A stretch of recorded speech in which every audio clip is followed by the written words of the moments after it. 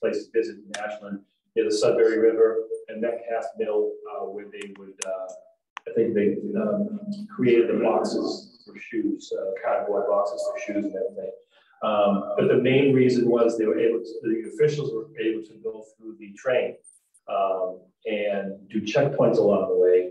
They originally wanted to, the original thought, mentioning this as in Lexington, was to replicate Paul Revere's ride, was going to be the original course.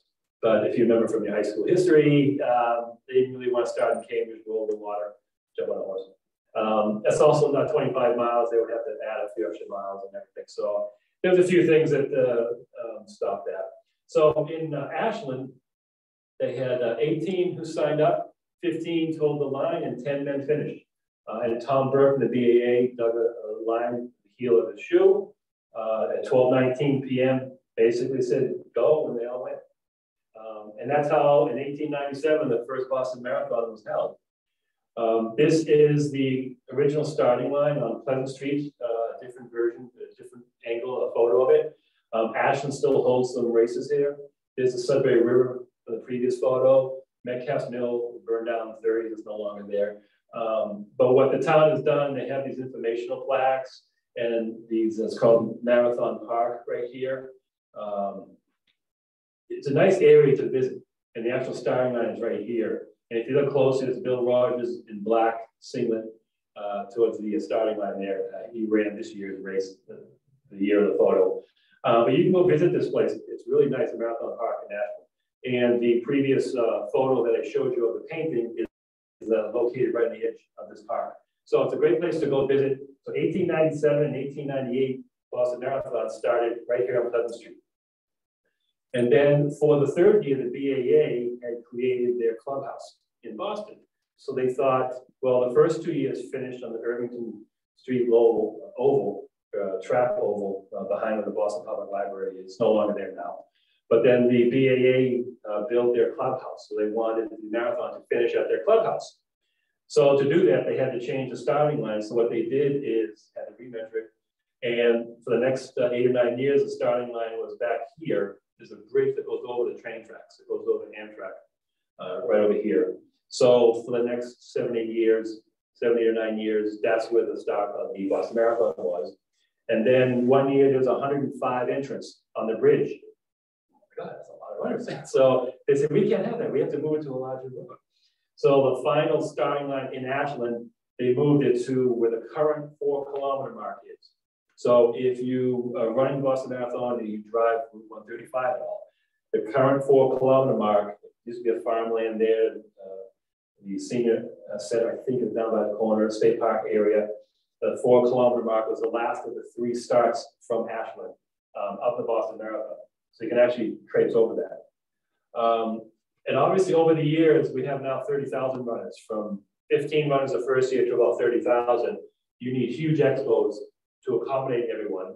In 1996, the 100th, that was the first year that they had a 3-day expo, which is what we do now to sort of welcome everybody. And part of Marathon Weekend, or Marathon Week, Marathon Month, is the BAA and John Hancock brings back a lot of the previous champions at press conferences and media conferences. Some of them held for Dana Barber, like Jack Foles, who won in 1976. I've run, in addition to having run Boston 23 times, I've run 20 other marathons in different states and countries. And just from experience, Boston does it like this. Not too many. New York does it a little bit like this, but not as long as we have. Boston really does a great job bringing back the history. For this row right here, Uda Pivig, who won Boston 3 times, Germany. Shalane Flanagan, who has won Boston a number of times, one of our great U.S. Olympians, medalist. Ryan Hall, who set the record as an American marathoner, had run Boston a number of times. Becca Pizzi, who the first American female who ran the 7 marathons on 7 continents in 7 days. She had done that. Still an excellent runner. Joan Bryce Samuelson, 2-time Boston winner who won the inaugural women's Olympic marathon in 1984. Good old Boston Billy Rogers, who's won Boston 4 times, New York 4 times, an Olympian. Another Olympian from the U.S., Dina Castor, who has a medal as well. She's won Boston a couple of times. Matt Kofleski, last American so far, the 2014 male winner, and Greg Meyer, who won Boston in 1983.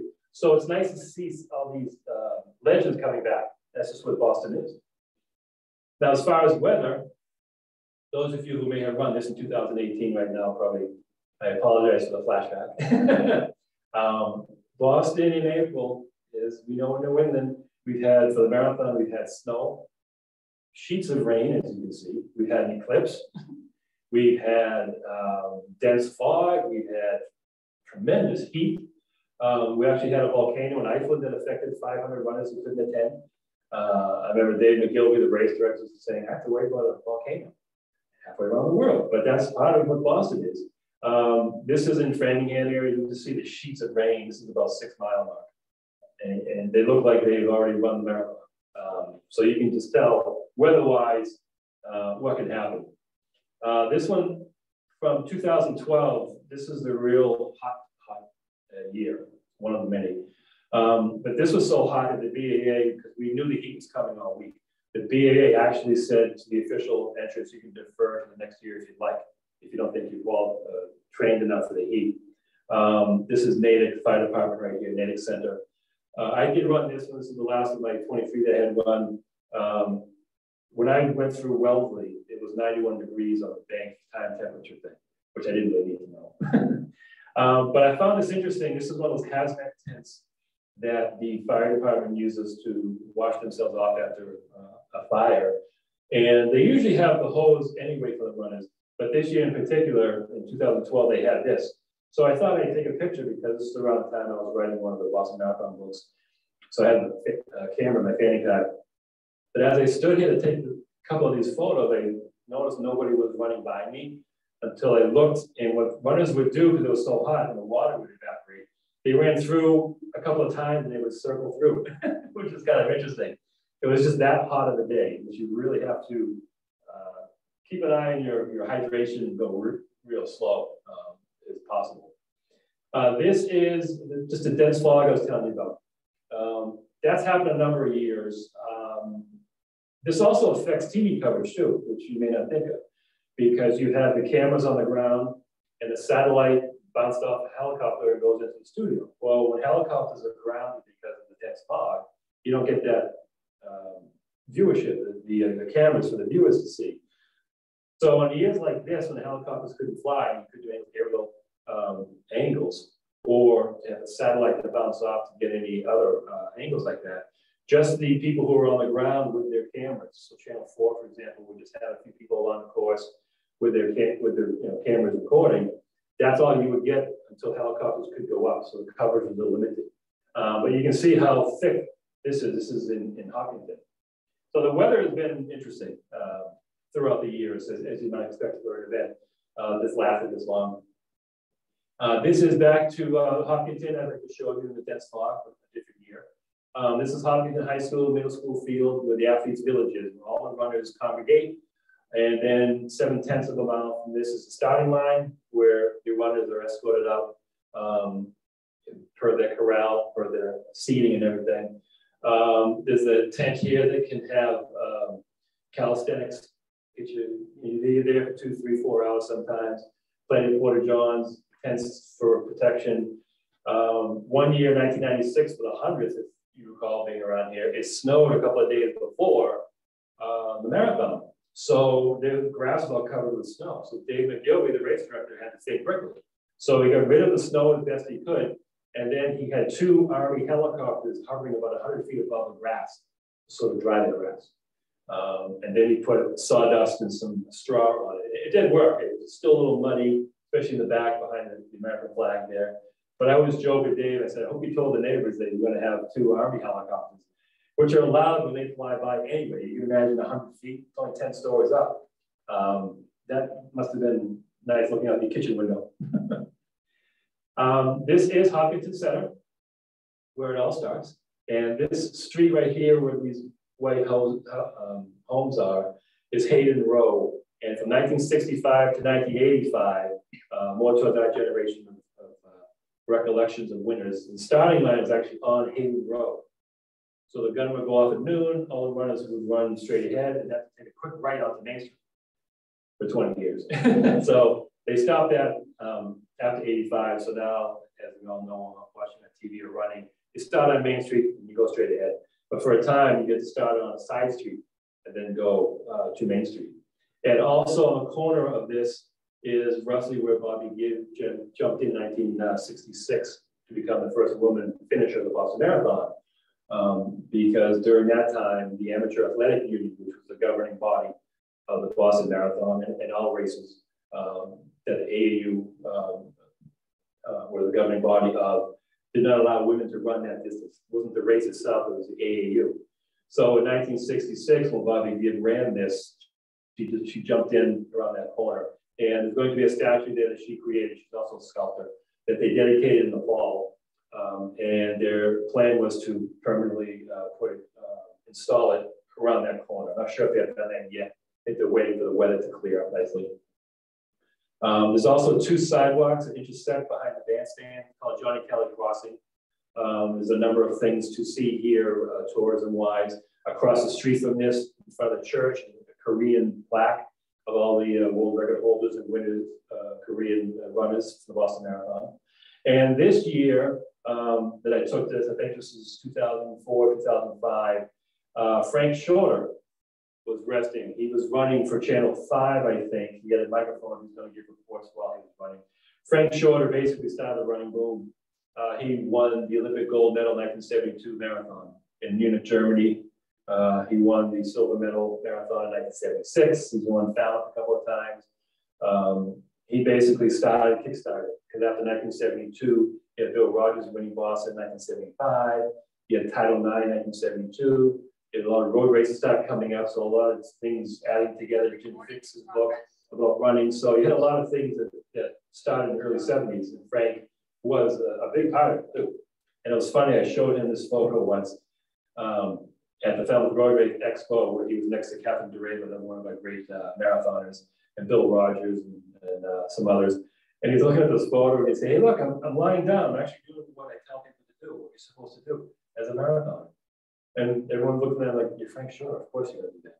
But it's just kind of funny. He goes, look, I'm actually doing what I'm supposed to do. And not everyone does what they tell people.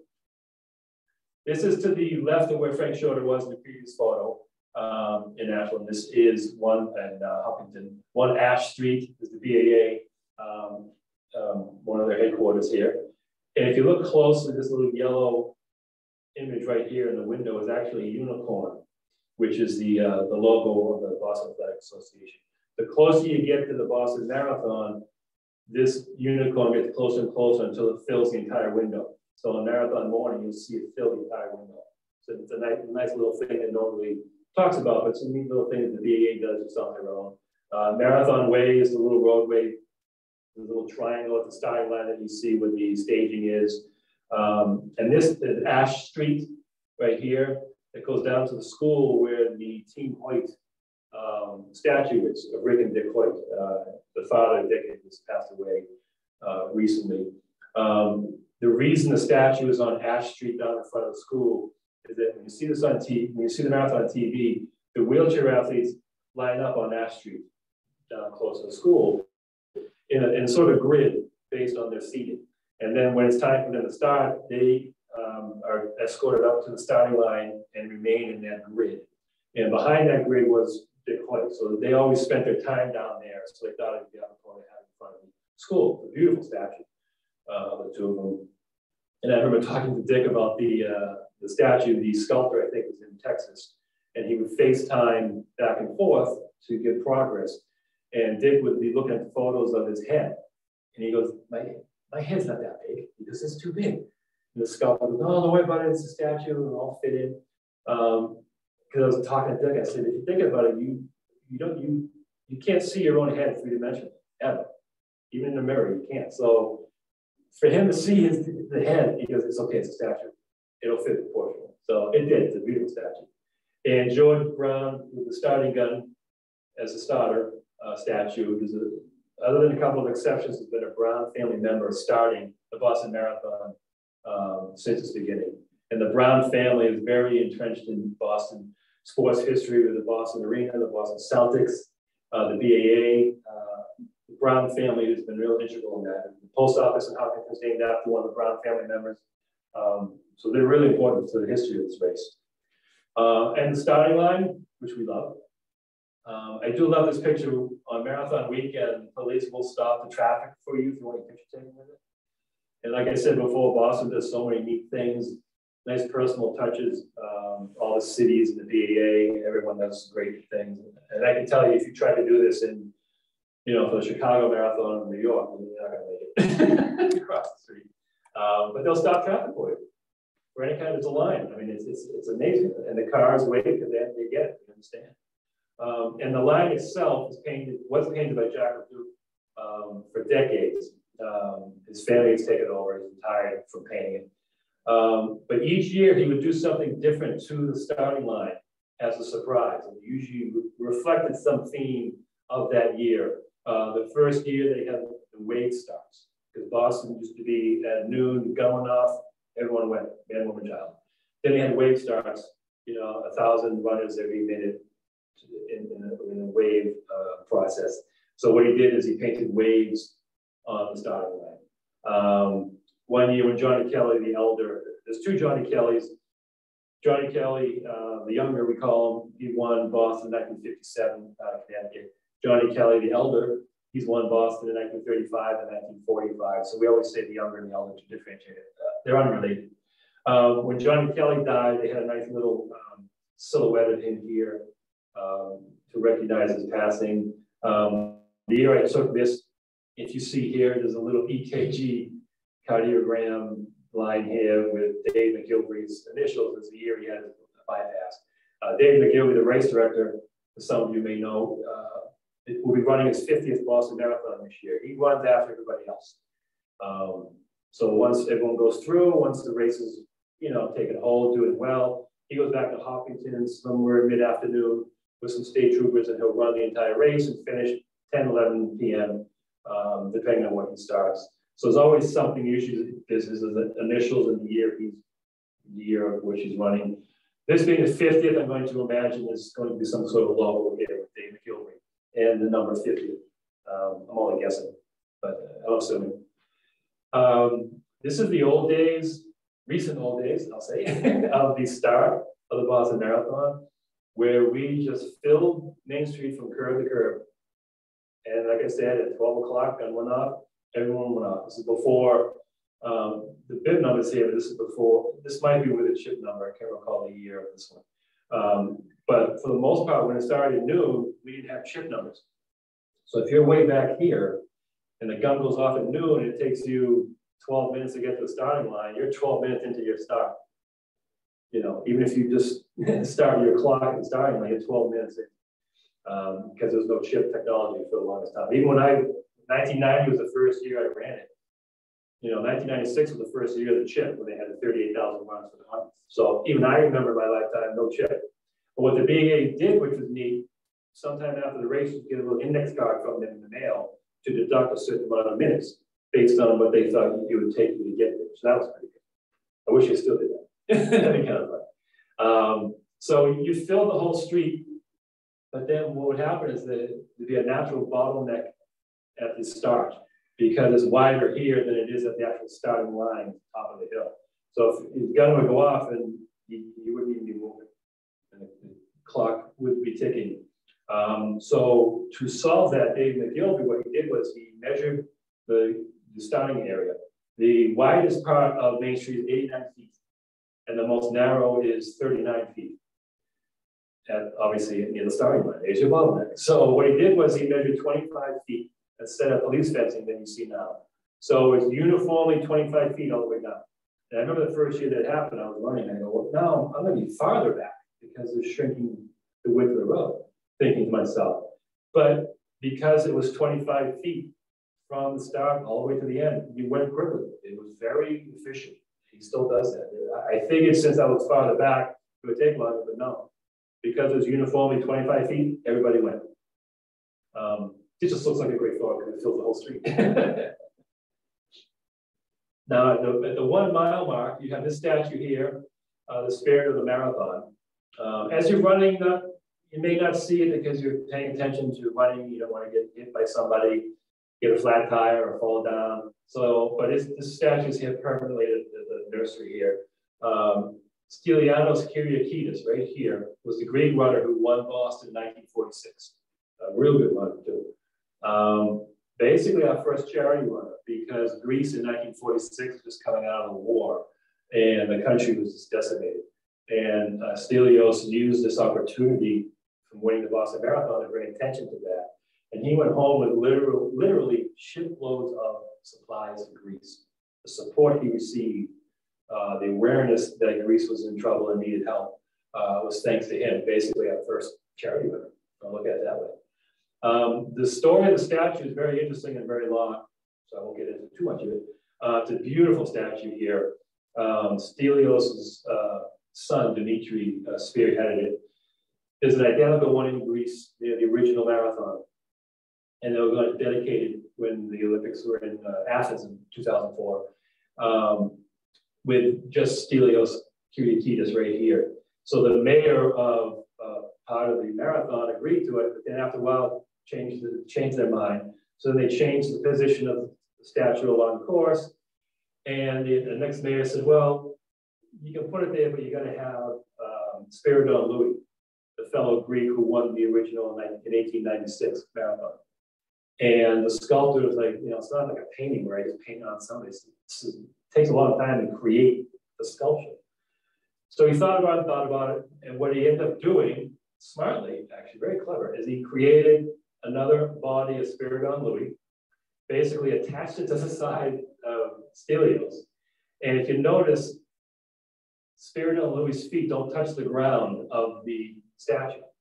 So there's your spirit of the marathon, and Stelios is running with the spirit of Spiridon Louis alongside. So there's your spirit of the marathon title. And that's how we solved the problem. It's basically attached another full body of the statue. The beautiful statue, very tall, very detailed. If you get a chance to see it, it's worth the trip. Now we're in Ashland. Great bar here. These guys and gals are here for hours and hours earlier, taking in libation and heavy metal music at 9 in the morning, 8 in the morning, 7 in the morning. They really get you going. They're a great supporter. As you can see at the beginning, how downhill it is. And if you ever run a marathon or a longer race, you're always told don't go out fast. Boston especially, you can see how downhill it is.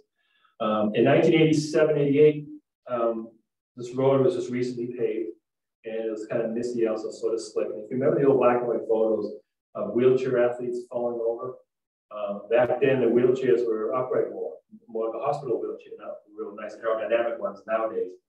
And what happened was, when the gun went off for the wheelchair athletes, they came down this road, and it was so slick that they crashed. Some crashed into each other, some fell off into the grass, they picked themselves up. They didn't care themselves, they were athletes, as part of it. But it just wasn't good, you don't want anyone to get injured. 10 minutes later, the same year, the rest of the field went off. Noontime, gun went off, man, woman, child. At the time, they had a rope in front of all those entries, and a volunteer at each end. And as the countdown came, the volunteer would drop the rope and then scooch the rope out to get the rope out of the runner's way. Well, for that particular year, part of the rope was still there, and when the gun went off, a lot of runners tripped over that rope and fell and stumbled upon each other. Same year as the wheelchair accident. So Dave McGillivray was tasked to fix it. So for the following year, what he did, two smart things, of many. For the wheelchair athletes, he paced them down to where it gets flat. There's a flat area here, and there's a line painted. So what he did is he basically controlled the start of the wheelchair athletes. So when gun went off the wheelchair athletes, they'd stay in place of their seating. They go down the hill. Once it's flattened off here, they knew where it was. Then they could race. So you controlled that downhill. That solved that problem. And for the runners, what he did was, instead of having a rope, he still does this. He had volunteers shoulder to shoulder in front of all the runners. So then when the countdown came, instead of the rope, just the volunteers would go to the sidewalk.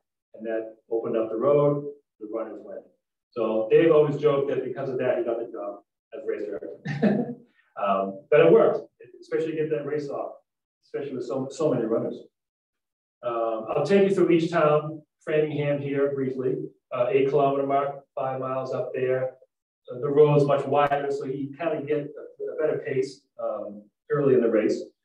This is the Framingham train station. The commuter rail comes right up here. There are tracks that go across the course underneath the center lights. So you gotta be careful for runners. If it's raining, that can be really slick. One of the real early races, Thomas Longboat won this. They kept hearing the train's horn, which happens a lot every year. The trains will do the horn to cheer you on as you run, because for a good portion of the course, the tracks parallel the course. But they kept hearing it get louder and louder. It wasn't really slowing down. So Thomas Longboat and 5 other runners sort of picked it up and ran past the crust right here, just in time that they turned behind them and the train cut right across the course. And all the other runners had to wait. So you had 6 runners on one side of the train, and all the other runners, this is turn of the century, 1908-ish, 19 teens. So it wasn't that many runners, but still, you get the train for about a minute. The first 6 runners are like, they just kept going. And then once the train cleared, all the other runners could go. Obviously, unplanned. I joked with Dave McGillivray every year, make sure you check the train schedule. He goes, that will not happen. Because it's still a commuter rail. It's part of the tracks. Entering native now, I guess some inclines coming up. But I kind of always, I enjoy putting this photo away. I don't know if it's a New England thing or not. But you know when one town does their paving and then they stop at the next town? Just look at Framingham's like, we're going to the railroad here. We're done native. The shoulder's different, the color's different. I just get a kick out of it because I run out of marathons. I haven't really seen this so defined. I don't know, it's kind of funny. Maybe it's a New England thing. But you can see little inclines, which you don't expect so early in the race, but your training and your momentum as a runner should take care of it, no problem. Still a native here, the lake here. Legend has it in the 30s that Tarzan Brown, one of my great runners, on such a hot marathon, jumped in the water, cooled off, jumped back on, and finished. What he actually did was, because the road was configured a little different, there was no guardrail back then, the road was a little more angled. He went in the water, he took his shoes off and cooled off his feet. Because as you know, the heat can expand your feet, and get blisters and stuff. So I kind of like the first story that I saw. I include them. And also, since the 60s, with very few exceptions, that a Red Sox game the morning of the marathon. When the marathon started at noon, and the game is like, I think at 10 or 10:30, the game will usually be over about time-wise, about the time the leaders start to go through Kenmore Square.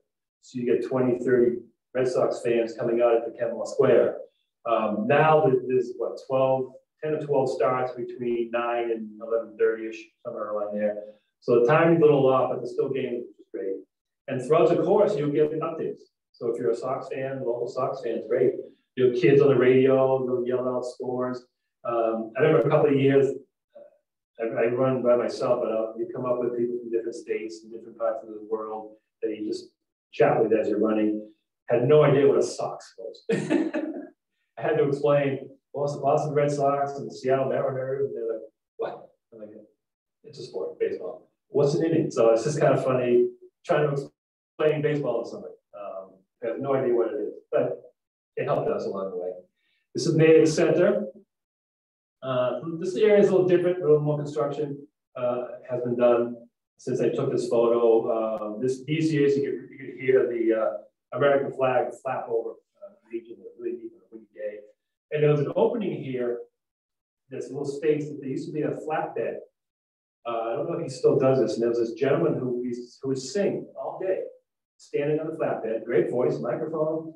He had like the Neil Diamond, Elvis shirt with open chest and swinging his head, singing all these great songs. Great voice. It would perk you up. This is about 10 miles. So it was really neat to hear him. He had a really nice voice. So I'm sure as a spectator here, you hear him sing all day. It's pretty good.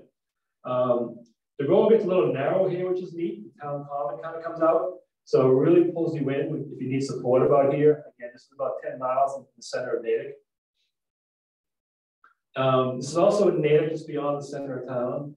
There was a resident here, I don't think lives here anymore, with an engineer. And he would build something different each year on a flatbed where you had neighbors and stuff sitting on it to cheer us on. This year, the Green Monster from Fenway, the old Coca-Cola and the foul pole. But it's like a flatbed truck here, and the people will be sitting on watching, cheering us on in the barbecue. Can't go anywhere. They closed down the street. One year when the Zakin Bridge was built, he made a Zakin Bridge. That was about this size. It was really neat. One year he built looked like a dollhouse. It was basically replicated this house with no front. So there was like a dollhouse, 3-story dollhouse with no front, and they were sitting on the floors in the ceiling, cheering us on. It's just like if you open up a whole dollhouse, and that's what it was. It was really fun to see. Something to look forward to when you're running that distance too. Again, also in Natick, Santa Claus has been there for decades. This is 2012, so he doesn't have a jacket on. It was really hot. I'm still surprised he did this. The beard's real, so he couldn't take that off.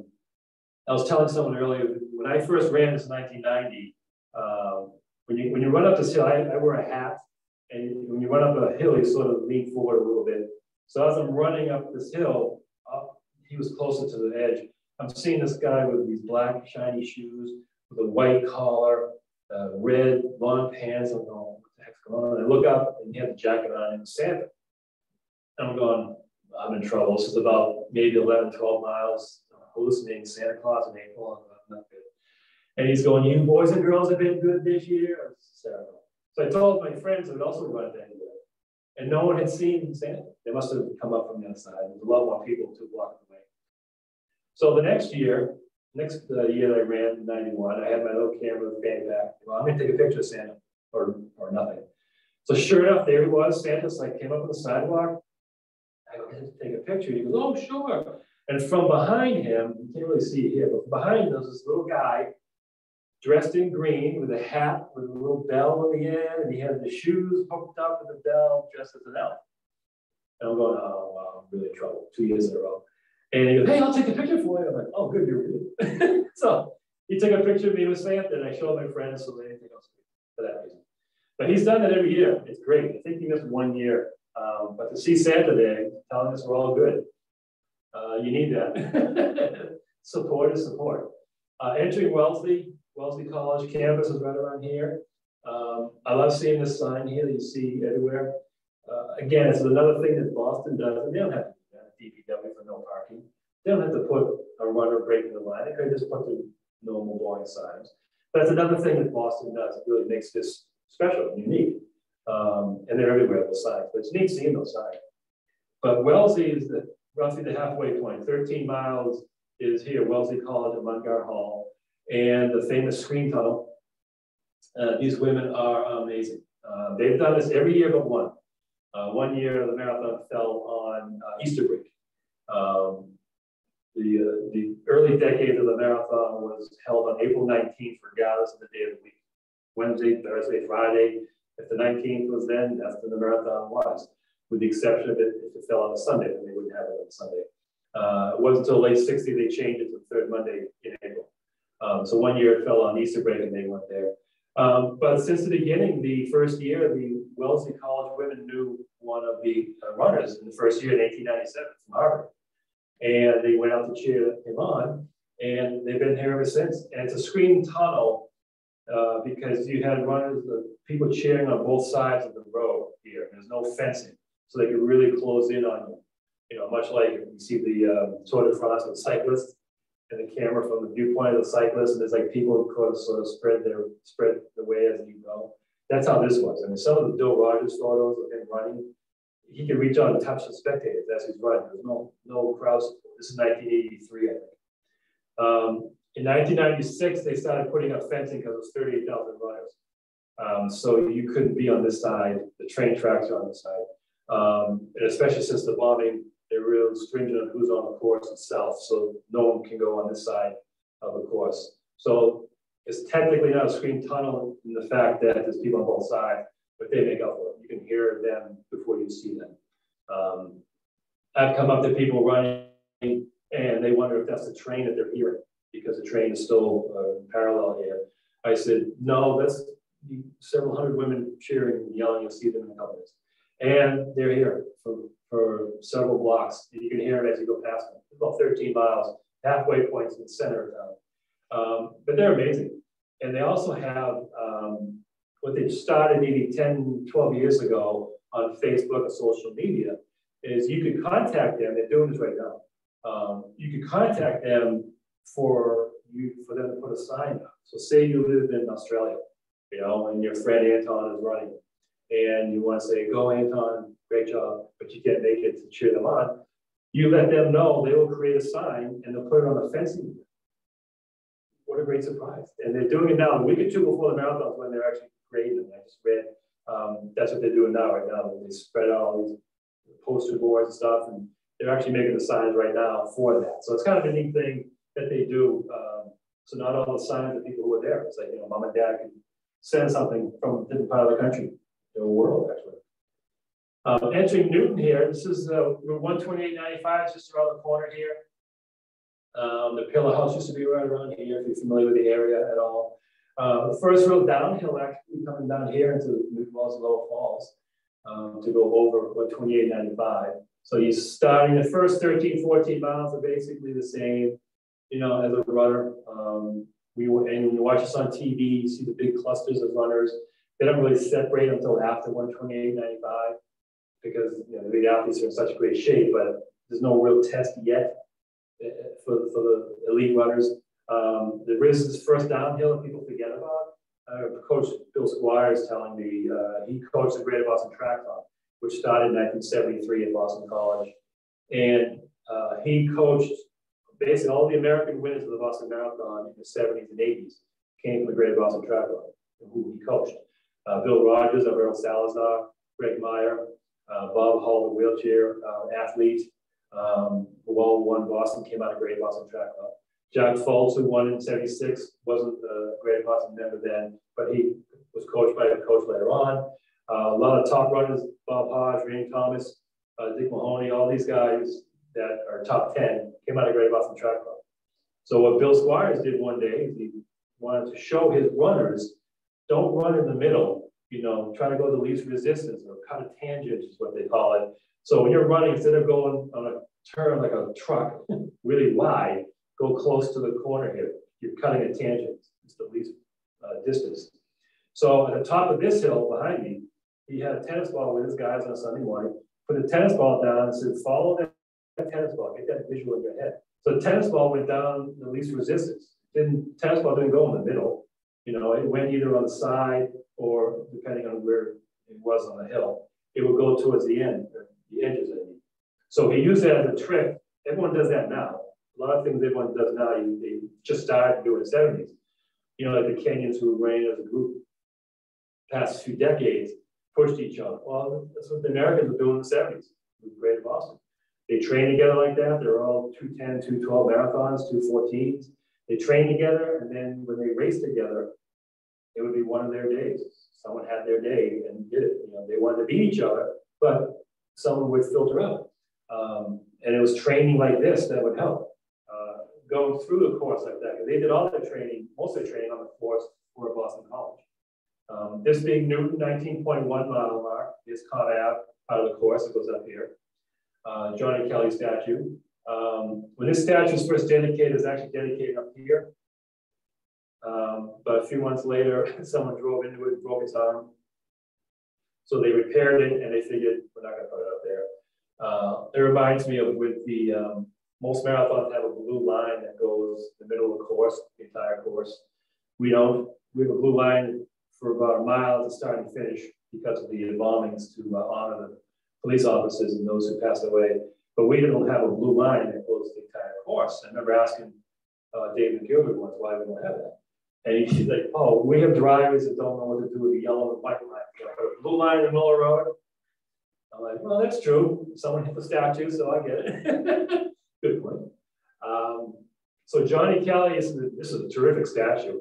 It's Johnny Kelley holding hands with himself from the 1935 win to when he was running in the 90s. So it's a nice connection of his span of life.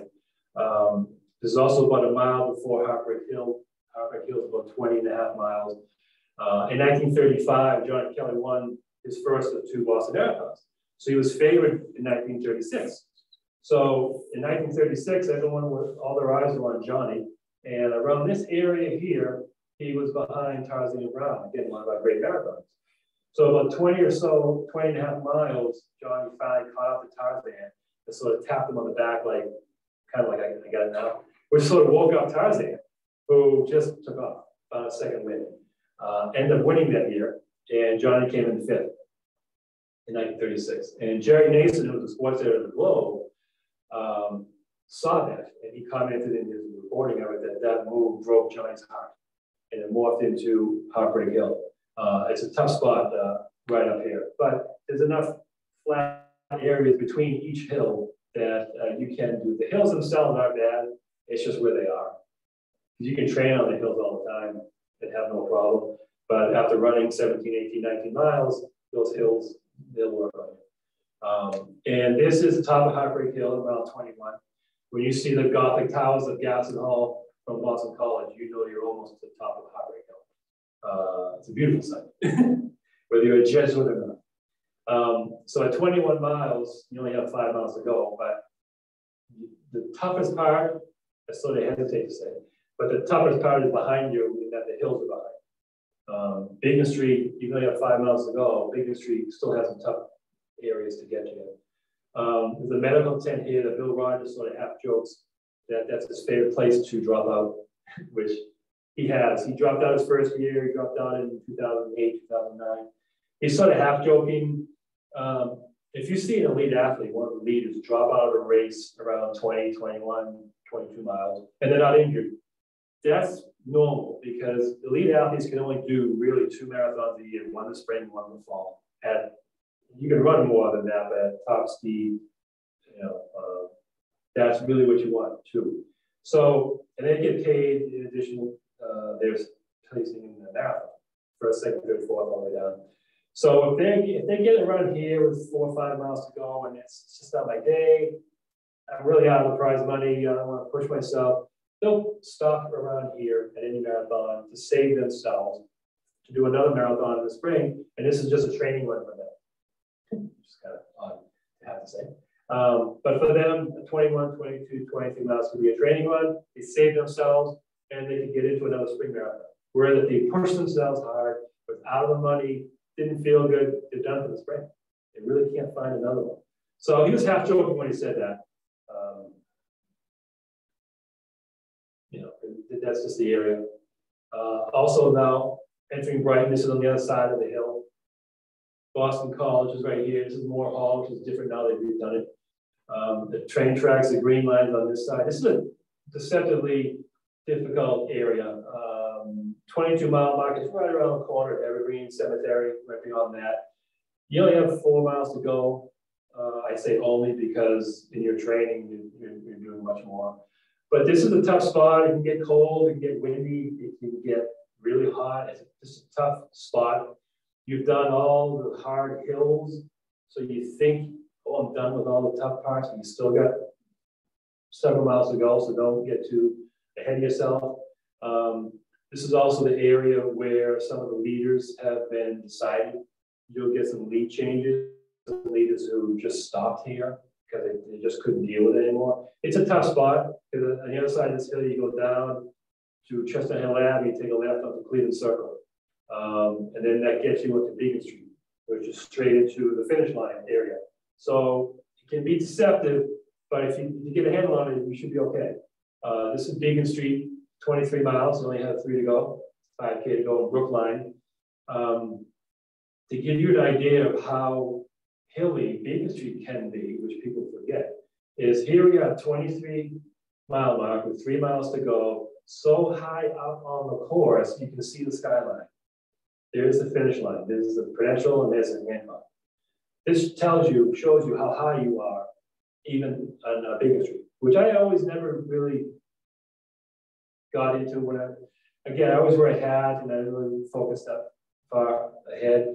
And again, I remember Dave McGillivray telling me once, because you can see the skyline from Beacon. I go, no, you can't. You go down after Heartbreak Hill, then you go down to Cleveland Circle, you don't go up again. And he goes, take a look once in a while. So I did one year and I took this picture. I'm like, you can see the skyline. And it's good and bad. It's good that that's my goal, is where I'm going. It's bad that I'm this far up that I can see it. So I know I'm going to have to go down. And it can really work on your legs. If you have a few undulating hills going up and down Beacon. This also being Brookline reminds me of a funny story. I did a story of the Greek wreaths that the winners get presented on their head at the finish. Well, it comes from Greece, and they create it, they bring it over here in a nice ceremony, and the governor and mayor present it. Well, Governor Dukakis for a number of years had that honor to present it, and being a Greek American. So I interviewed him. He works at Northeastern University, teaches there, and he was telling me stories about the wreath. And he ran this as a kid in high school. He's from Brookline, and he ran in high school 3 hours and 31 minutes. Really good job. I think he was 17 at the time. And his wife, Kitty, who wasn't his wife at the time, would tell him that she gave him water right around here. And he goes, I can't remember getting water. And I go, did she? And he said, Paul, if Kitty says she gave me water, she gave me water.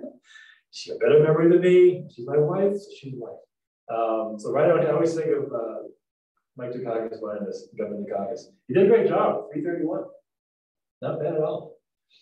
Now this, I put this photo in just for one reason, which is kind of funny. It's just a bunch of signs. This is about less than a mile, maybe 3/4 of a mile before the Math Pike overpass, before you get to Kenmore Square, to the church before it. All the signs I've shown you of the Boston Marathon entering each town, entering Wellesley, nice big, beautiful silver signs. The only sign, unless they change it, that tells you you're in Boston is this. It says Boston Line, which is actually parallel to the street. It doesn't face St. Mary's as a sign that faces the run. So the namesake of the marathon, because you're only in Boston proper for about a mile and a half. This is the Boston Town Line. Again, unless they put a new sign, this is it. It's the only sign that tells you you're in Boston. We know, but if you're from out of state or from a different country, you don't know you're in Boston until you get to the finish. But this is it, while you're on Beacon Street. The 23 years I ran this, I didn't see the sign. I either missed it or remembered it too late, because by the time you get to that church right before the overpass, you're beyond this. I had to drive to get this photo for the book. But I always wanted to see this as I was running. One year, I think it was 1899, the winter, there was cobblestones on the ground at the town line here. And he was the leader, and he tripped over the cobblestones and just slammed in the ground. He ended up winning, but he had bloody knees and stuff. So that was his welcome to Boston. So fortunately, it's not cobblestone anymore. There are still some floating around the city. This is Kenmore Square. We're getting closer to the finish here. This is the 100th marathon. You're around McDonald, making sure we're doing okay. The bus station is a little different now. They have an overhang. They kind of reconfigured that whole area. There's the bridge, the overpass that has the Boston Strong sign on it now. Rosie would have to come out of a different area in 1980 when Jack Garreau won it. But this is 1 mile to go. Painted here, just off the photo, is a paint that says 1 mile to go. And I tell people, unless your leg's falling off, you're gonna make it. It's gonna be one of the best miles you've ever run. You know, your whole life, I mean, your whole year, you've changed your life, you've irritated your spouse, you forgot to pick up your kids, whatever you did. It's culminating in this last mile. So you get the banners here, you have spectators always here. It's amazing. I was joking with somebody, I don't know if they go in shifts, they go in and out of the bars all day, because when it started at noon, I forget when they close off these streets, but once you're there, you're there. And now with the start between 9 and 11:30, with all these staggered starts, they're here even longer. So you're going in and out of bars and cheering you on. They're always there. And it's taking me a long time sometimes. They will be there to cheer you on. You will not be alone, which is great to have. And this is a famous stretch of Boylston Street, which is great because you have all these flags lined up. You'll see the finish line in front of you once you take the turn off at Hereford Street. The cheers bounce off the buildings. It's really loud. It's one of these moments that you just don't want to end. It's a love-hate stretch of the course. You know what I mean? If you want the dichotomy of emotions, because like I said, you've interrupted your life for however many months or even a year to qualify, to raise money, to train, all the things you've done.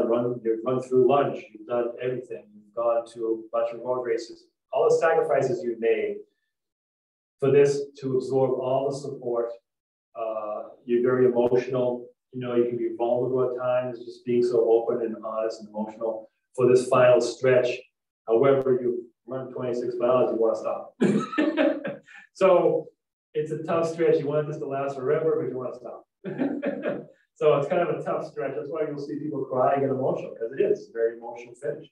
Once you cross the finish line here, because you can see the church tower from the beginning of the street, where you turn off of Hereford Street, and you run down Boylston right down here. So once you cross the finish line, you go through this mass of people here. You get your bib number, you get some food, you get some water, not your bib number, your medal. You get your mylar blanket, you get all these things after the finish line. And the finish line itself, Dave McGillivray always jokes that he's pretty sure he's the only race that paints the finish line after the marathon. And it's true. The other reason he paints this is for tourism, people that take pictures throughout the year of the finish line. For the finish itself, is this big latex finish line that they roll out. Most marathons do this now. Granted, back in the old days, it was just a painted line or just the word finish. But as running got greater and greater, so too did the finish line itself with all the stenciling. The early latex was kind of slippery. Wasn't as forgiving. I remember one year when Robert Cherry won Boston a couple of times, a number of times. One year he won Chicago, and Chicago Marathon had a big finish like this, and he slipped on it, and fell back and got concussion because it was the sweat and the mist made it really slippery, which was dangerous.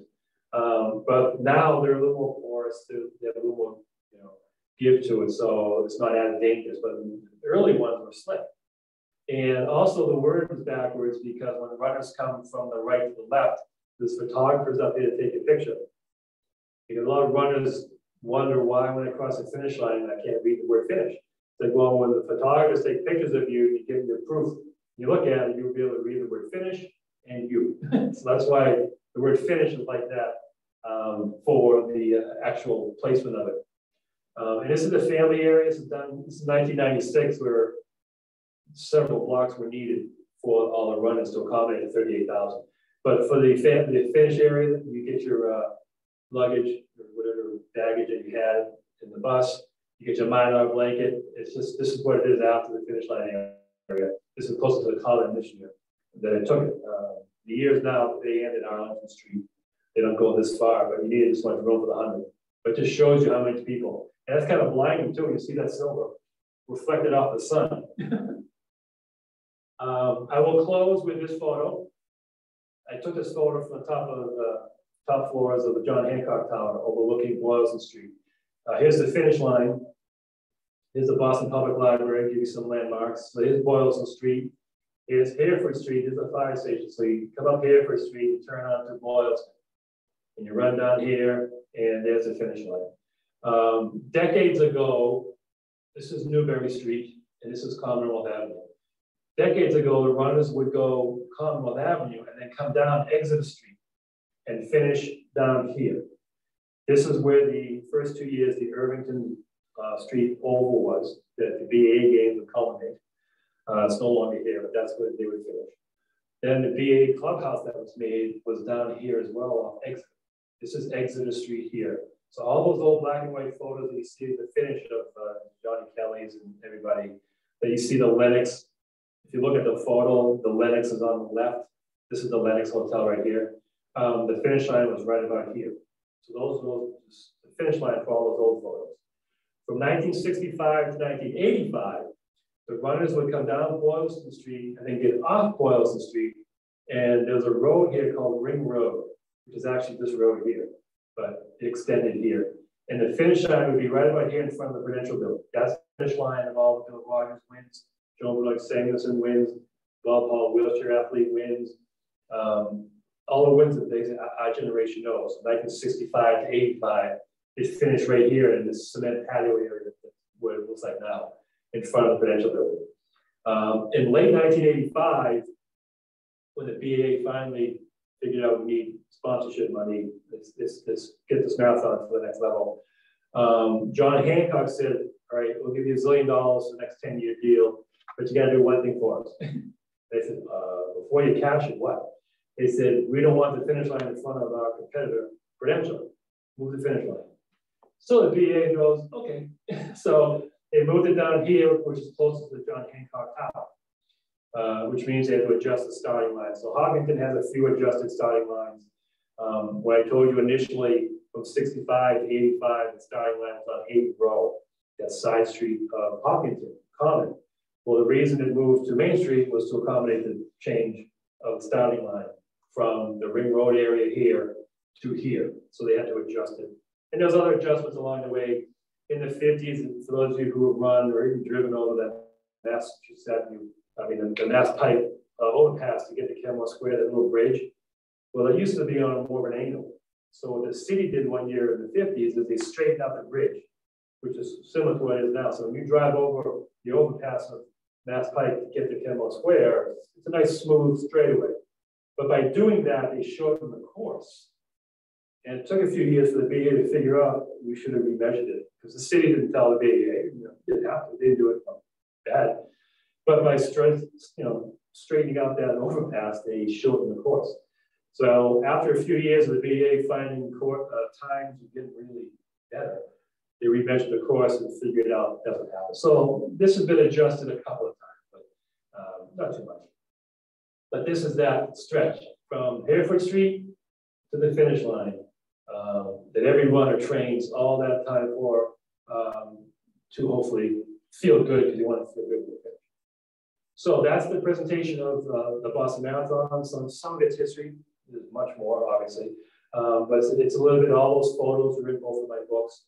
So if you want to purchase any of them, you can go to paulclerici.com under books. I can sign up for you and send it to you, cash a check for that. But if I don't think there's any questions. We were talking before, but if there's no questions, though, I appreciate everyone coming out, everyone tuning in.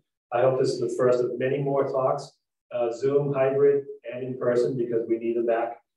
So I thank you, and good luck to all the runners of the Boston Marathon as well. Thanks. Thank you so much, Paul. Thank you, everyone, for coming.